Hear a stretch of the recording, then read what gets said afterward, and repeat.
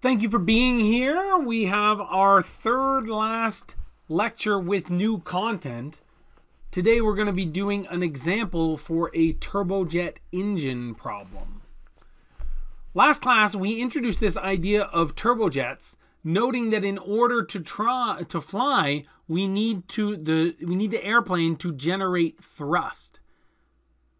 Generating thrust in the airplane lets the airplane move forward, which lets the wing cut through the air, and that generates a high pressure air underneath the wing and low pressure air above the wing, and that's what ultimately gives a plane lift and allows it to stay up in the air.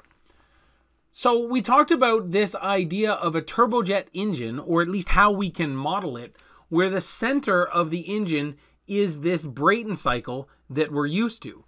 But it's very special in that the Brayton cycle has a backwork ratio of 1, meaning that we're only running the turbine so that we can run the compressor.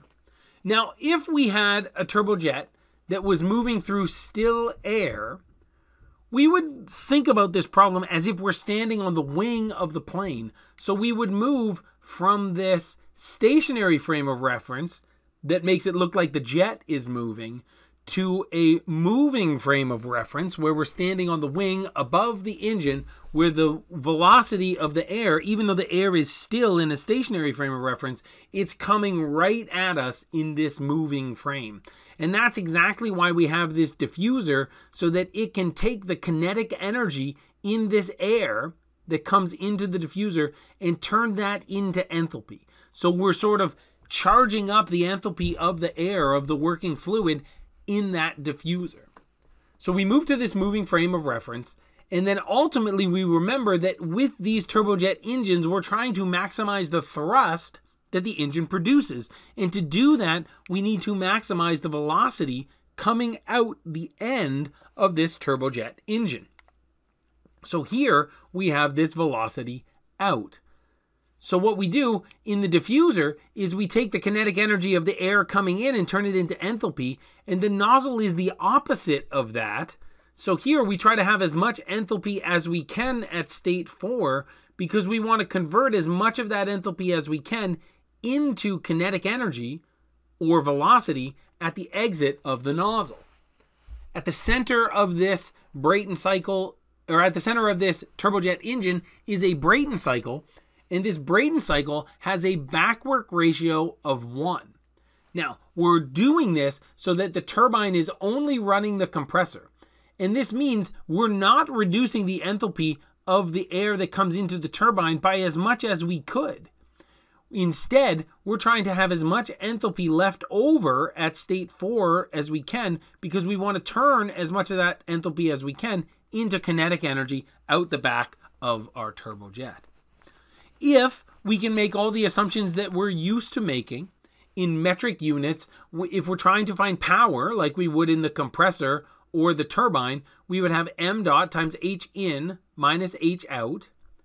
The turbine power is positive, the compressor power is negative, but because the backwork ratio is 1, the turbine power has the same magnitude but the opposite sign of the compressor power, and the same is true when we look at the compressor power being equal to the negative of the turbine power. When we're adding heat, this works just like it would inside a normal Brayton cycle. We have m dot times h out minus h in. Remember, all this comes from the first law. You can derive it yourself.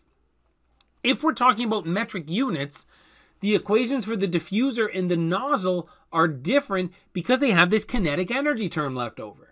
And anytime you have kinetic or potential energy that's left over in the first law, you gotta be a little bit weary, right? Your spidey sense starts to tingle and you say, I don't know, the units here probably aren't going to be right.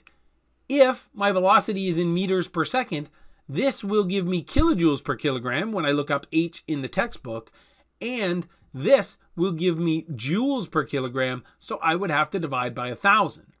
Now, as I've said before, I don't just divide by 1,000 automatically in these equations, because maybe you'd be given velocity in kilometers per hour, and then the conversion rate will be different. Instead, I encourage you, every time a kinetic or a potential energy term is left over, make sure you check the units and get them right. Now, it's even trickier when it's imperial units, because now we don't just have the normal term, VA squared over 2. We have to divide by GC just to get the quantity right, just to get energy per unit mass. But this, here when we look up H in imperial units in the textbook, it's in BTU per pound mass. But this, if our velocity is in feet per second, will give us foot-pounds per pound mass. And that's good because it's energy per unit mass. But what we want is actually, we want BTU per pound mass. So we're going to have to convert that by dividing by 778, which is kind of close to 1,000. So if you want to remember it that way too, that, you know, if you get velocity in feet per second, you'll be dividing by something that's, I guess, kind of close to 1,000. But as you know, in imperial units, the conversion factors are never nice and easy like they are when we use the metric system. So we talked about also how we characterize the turbojet engine. Now, I've made note of this a couple of times, and I'll do it again here, that this is not something you'll see on the exam. It's not something you see in the textbook. But for all of these other cycle problems, we've talked about the energy benefit divided by the energy cost. Now here, the energy benefit isn't mechanical power or net mechanical power, it's thrust power. Now we derived an equation last class for thrust power, and we would divide that by heat transfer rate in. We're going to include this equation in the example that we do today, but it's not something you'll see on the exam. If we did this in imperial units, again, this equation would have to change because we wouldn't get the quantity right unless we divided by GC. So that's hopefully a bit of a high-level review about turbojets. What we're going to talk about now, and I guess for the rest of the lecture, is I'm going to go through a turbojet example. So the kind of thing you might see on the homework, the kind of thing you might see on the final. And what's going to happen here is I'm going to solve this problem both using constant specific heat and variable specific heat. Because remember, once we get those symbolic solutions that I already sort of showed earlier in the lecture, we're going to have these delta H terms, and we'll have to ask ourselves, what's the fluid? And here the fluid is an ideal gas. So because it's an ideal gas, we have to say, am I going to fix the states using variable specific heat and look stuff up on table A22 or A22E, or am I going to use constant specific heat and turn all of those delta H's into Cp times delta T? And in today's class, we'll do both. So here's a problem. I probably took this from the textbook somewhere. What it says is we have a turbojet engine, right? And we have this sort of schematic model for a turbojet engine, right? Where we have a diffuser, a compressor, a combustor, a turbine, and a nozzle. The turbojet's a little funny because the first state here is state A instead of state 1. And I think they do that so that the state numbering in the Brayton cycle part stays the same as a normal Brayton cycle. So it'll be state 1 going into the compressor, state 2 going into the combustor, state 3 going into the turbine, and state 4 coming out of the turbine. But of course, on this turbojet, we have a nozzle at the end, at the exit of the turbine, so it doesn't look exactly like a Brayton cycle. Still, we're given some information. So we're told that the plane this turbojet engine is attached to is traveling at 220 meters per second. We're also told that the temperature going into the diffuser is 230 degrees Kelvin at a pressure of 26 kilopascals. Now, you might look at this and say, well, that's weird. Shouldn't it be atmospheric pressure, right? Why isn't it 101.3? Because this plane presumably is up in the air, and, you know, the pressure from atmospheric pressure is really just the weight of all that air in the atmosphere pushing down on us.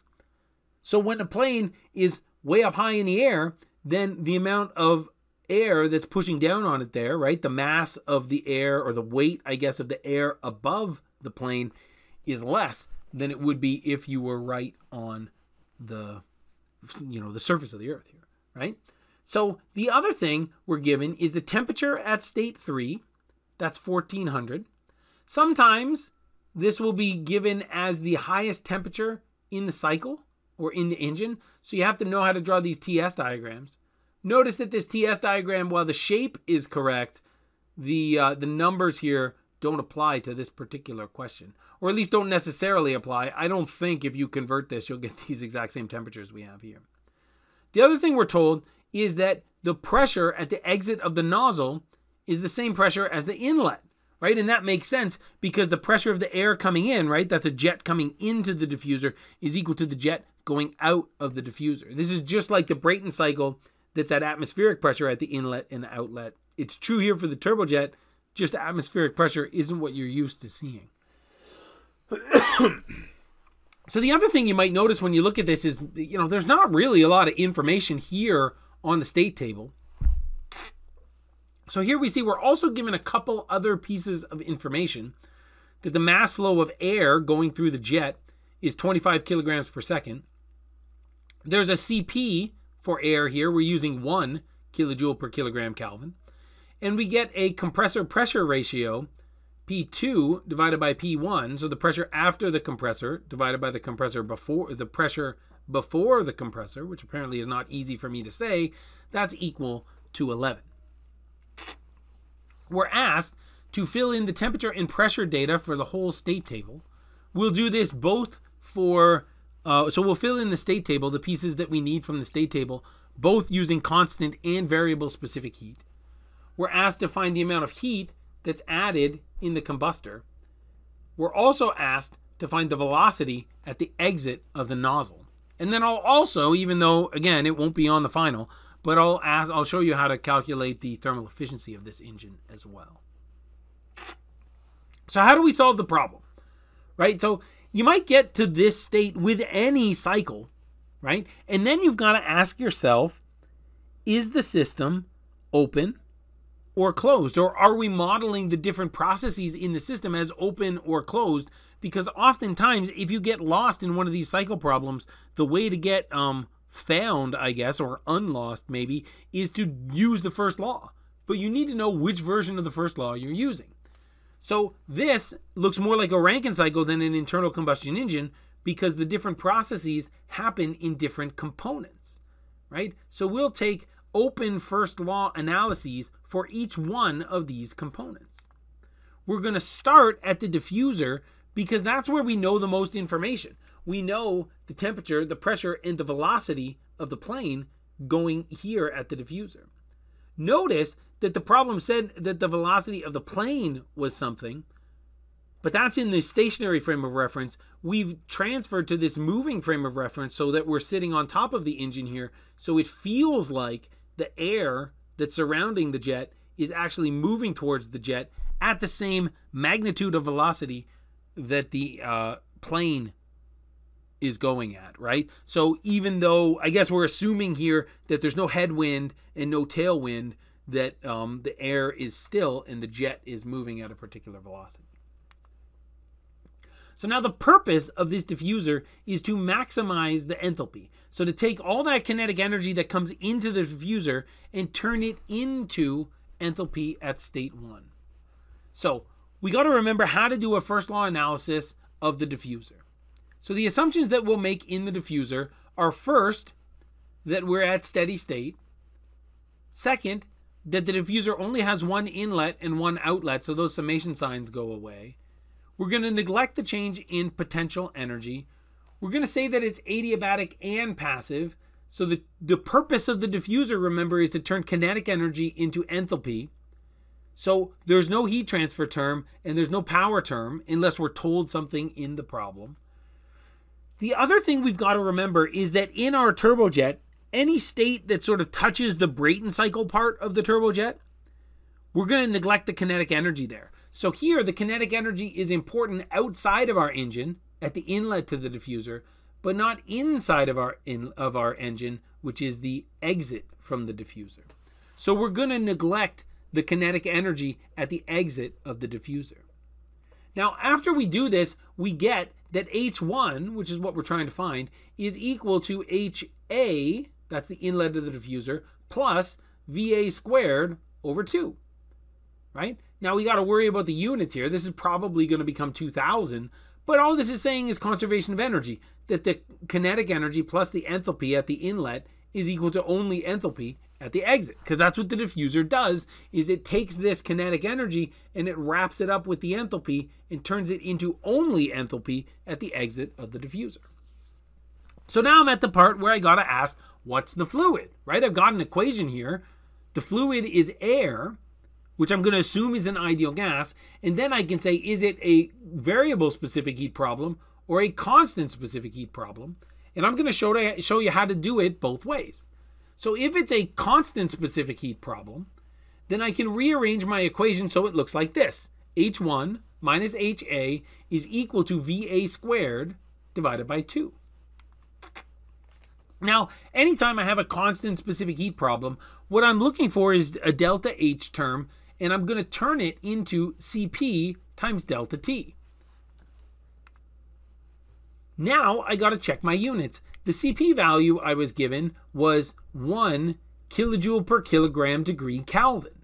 So when I multiply that by delta T, which is going to be in degrees Kelvin, then I get kilojoules per kilogram. This is what I expect for delta H. The problem is when I take V squared divided by 2, if my velocity is in meters per second, then I'm going to get joules per kilogram on the right-hand side of my equation here. So what I need to do is divide the right-hand side of my equation by 1,000 so that it becomes not joules per kilogram, but kilojoules per kilogram. Now, I know Cp, I don't know T1, but I do know TA, and I know VA. So this is one of the great times in thermodynamics, right? We have one equation with one unknown. That means we can solve this, just doing a little bit of algebra, and I found that T1, using this cold air standard analysis, was 254.2 degrees Kelvin. So that's how I do the diffuser in cold air standard, right? Or constant specific heat. If I have variable specific heat, this equation is the same equation, right? It doesn't change from here to here just because I've said variable specific heat or constant specific heat. It's the same equation. But now I'm going to look up these individual enthalpies on table A22.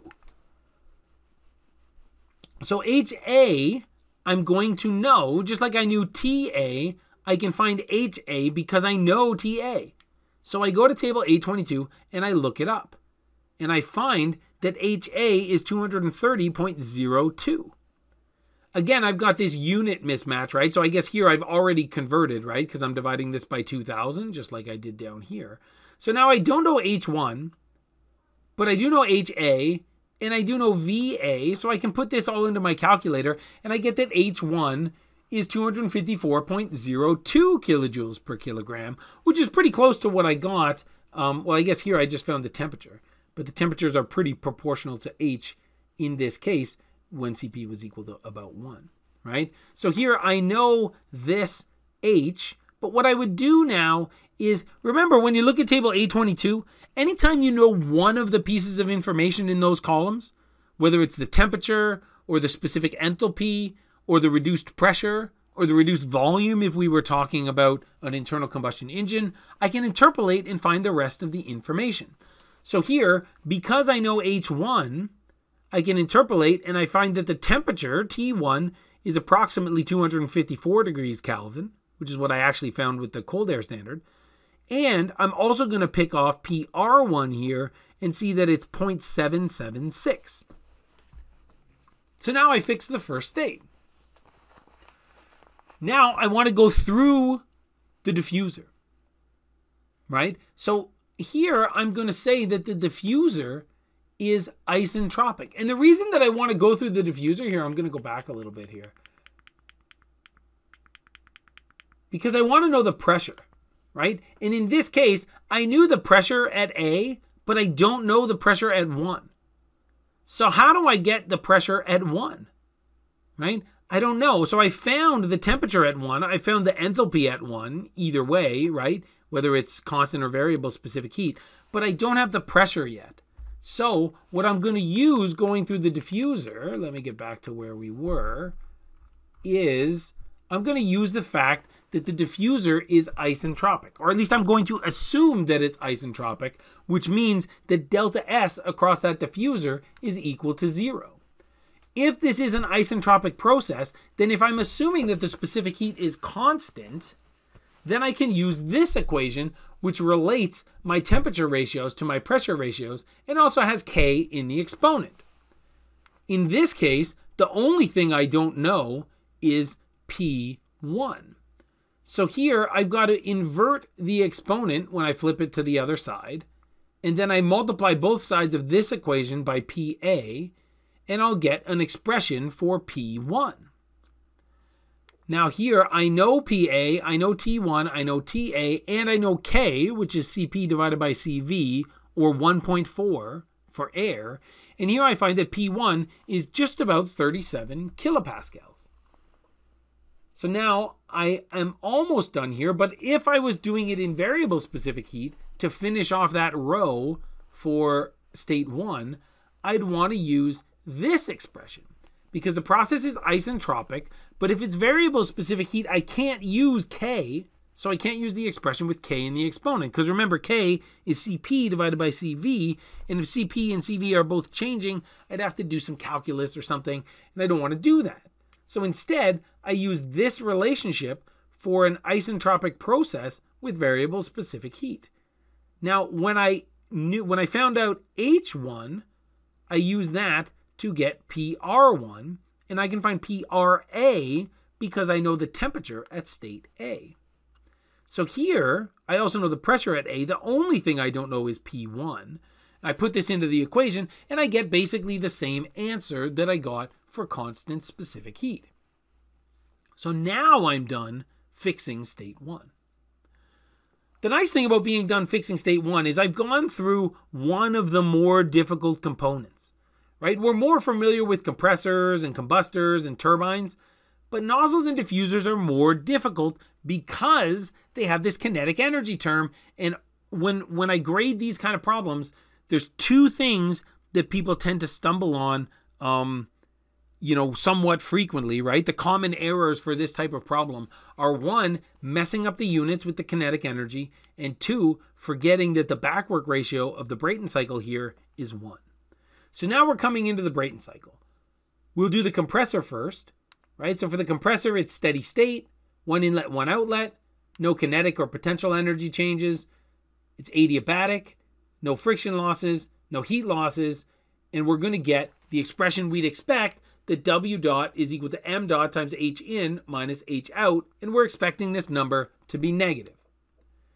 If this is a constant specific heat problem, here I divide both sides by M dot, that's why this is now little w C dot, and this is going to be Cp times delta T, that's just H1 minus H2, right? But we use this constant specific heat assumption.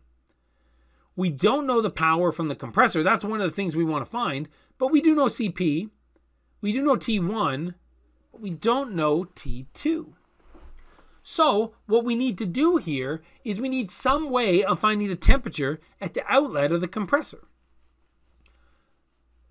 If I draw this on a TS diagram, I notice that at least for an ideal compressor, when I go through that ideal compressor, it's a vertical line.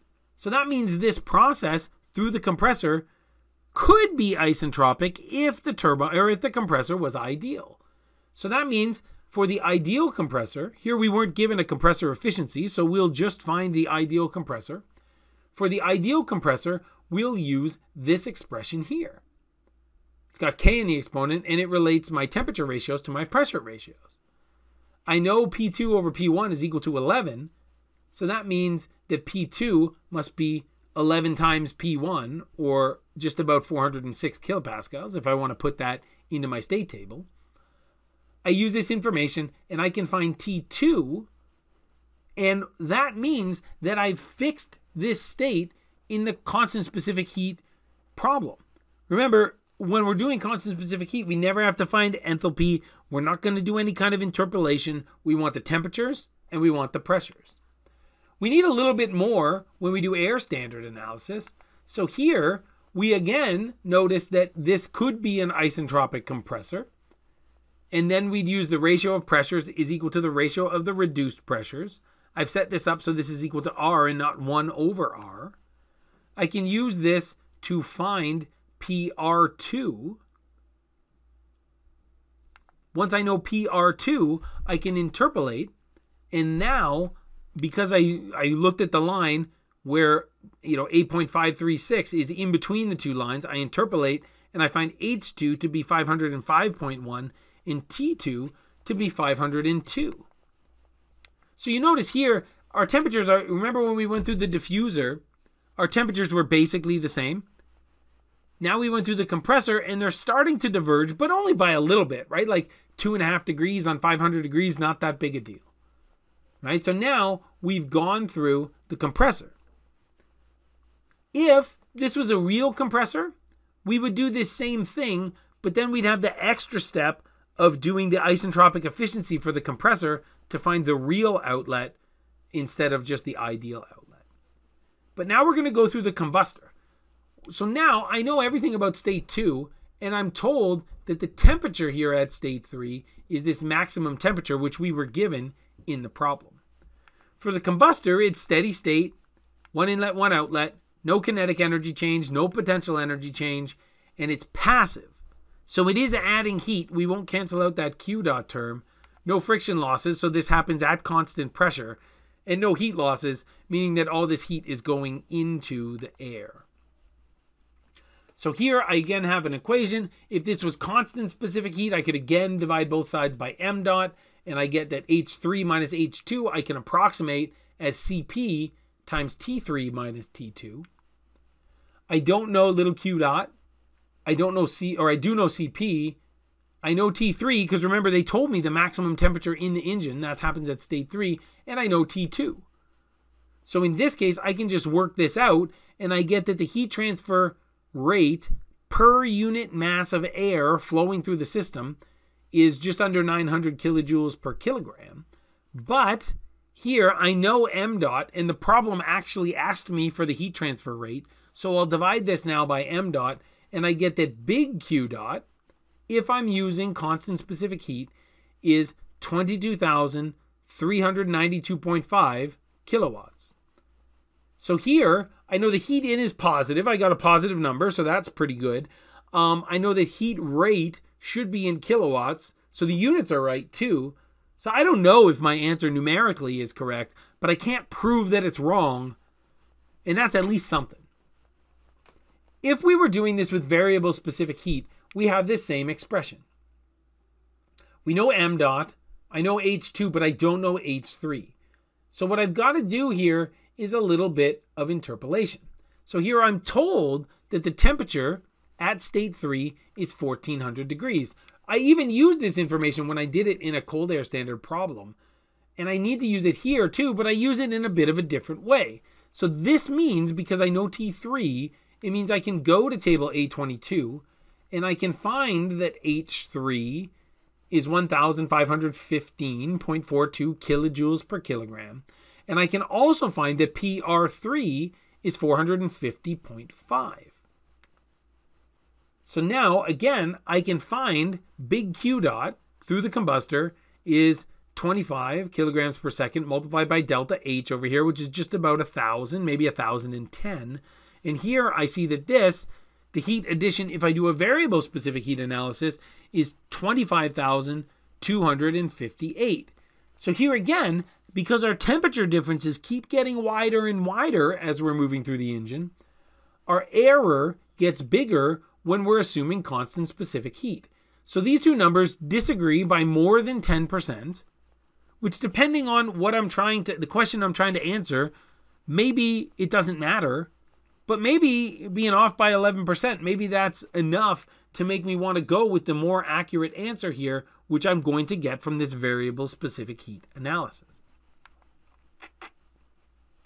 So now we've done state A, we've done state 1, we've done state 2, and now we know state 3. That means we can start to go through the turbine. This is the part where it's really important that we use that the backwork ratio is 1. Normally, if this was a Brayton cycle, we would be able to say that the pressure ratio across this turbine is just the inverse of the pressure ratio across the compressor. That is not true when we're doing a turbojet engine, because we're not trying to get as much enthalpy out of the turbine as we can, right? We're only trying to run the turbine so that we can run the compressor. So we need to use the fact that the back work ratio is 1. So here we know the first law for the turbine is going to look just like the compressor, steady state, 1 inlet, 1 outlet, no kinetic energy change, no potential energy change, and it's adiabatic. No friction losses and no heat losses, right? So we get that the turbine power is equal to m dot times h in minus h out, and we know that this is going to be the same magnitude but the opposite sign as the compressor power, which I've written out here. So if I was doing a cold air standard analysis, I know that Cp multiplied by T3 minus T4 is equal to the negative of Cp times T1 minus T2. I can divide both sides by Cp and isolate for T4, which is the temperature that I don't know here. And I can use this to find T4, which is, in this case, about 1,150 degrees Kelvin. Now the turbine is isentropic, just like the diffuser, just like the compressor. So I can use my isentropic relationships, right? Because I know the temperature at state 4, but I want to know the pressure too. So here I can use this expression, the ratio of the pressures is equal to the ratio of the temperatures times something with K in the exponent. Now I know the temperatures and I know all the pressures but P4, so I put this in and I see that the pressure as I exit the turbine is still 204 kilopascals and not that 23 kilopascals or wherever it was going into the diffuser, right? So here we've got some extra pressure here because we want to have some enthalpy left. If I was doing this in an air standard analysis, right, I would go from this equation. I'd see that the mass flow through the turbine is the same as the mass flow through the compressor. And I'd get that delta H across the turbine is equal to negative delta H across the compressor. I can solve for H4, in this case 1,264.3 kilojoules per kilogram. Now I can interpolate and I can find PR4. And because I use PR4, then I can use the isentropic relationship, right? The ratio of the pressures is equal to the ratio of the reduced pressures. I know PR3 and I know P3. So then I can find P4, which is 206.2 kilopascals. And then I can also from PR4 interpolate to find T4, which is 1,188.5 Kelvin. So now the only component I have left to do a first law analysis on is the nozzle. So when I go through the nozzle, I remember that the purpose of this component is to maximize the kinetic energy or the velocity out the exit of the nozzle. So here I'm going to start with the first law. I'm going to say it's at steady state, that it's 1 inlet and 1 outlet. I'm going to neglect the change in potential energy. I'm going to say it's adiabatic and passive. Now here, I know I'm going to neglect the kinetic energy on the inside of the engine, right? Not the velocity at the exit. That's what I need in order to get the jet to go. So that means I'm going to neglect the kinetic energy at the inlet. So this is very similar to, but not the same as the diffuser, because in the diffuser, it was the exit velocity that we neglected. But in both cases, it's the velocity at the state that touches the Brayton cycle on the inside of the engine that we set to 0.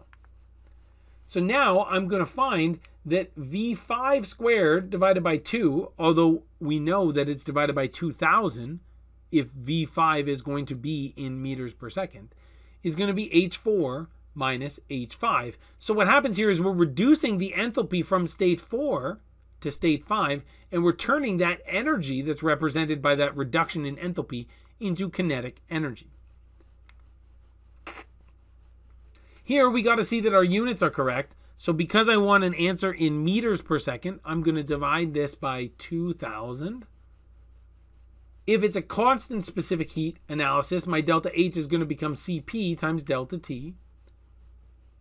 I check the units. I've divided by 2,000 already. This is going to be kilojoules per kilogram, and this is going to be kilojoules per kilogram. So I'm adding apples to apples here. I don't know this velocity at state 5, and I don't know the temperature at state 5 either.